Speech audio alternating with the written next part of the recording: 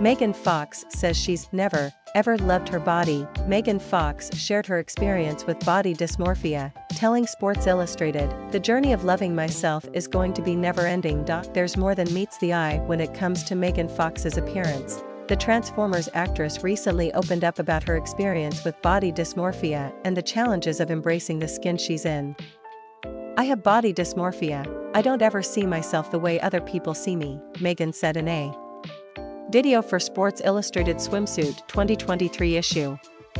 "There's never a point in my life where I loved my body, never, ever." The mom of three, who is one of the magazine's cover stars, alongside Martha Stewart, Kim Petras, and more, explained that she's always been cognizant of her body, even at a young age. "When I was little, that was an obsession I had of but I should look this way," the 36-year-old recalled.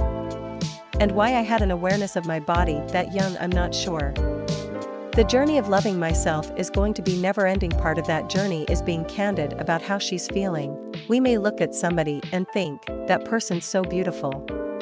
Their life must be so easy," she previously said in a joint interview with Machine Gun Kelly for British GQ Style's Autumn/Winter 2021 issue. "They most likely don't feel that way about themselves," she noted. "I have a lot of deep insecurities." Megan's self-love journey has also helped the rapper work through his personal challenges. "She's helped me realize that you can't bury your trauma," MGK shared in their joint interview. "No one knows anything about me. They don't know how deep that rabbit hole goes with my childhood and with everything that my body has stored in itself.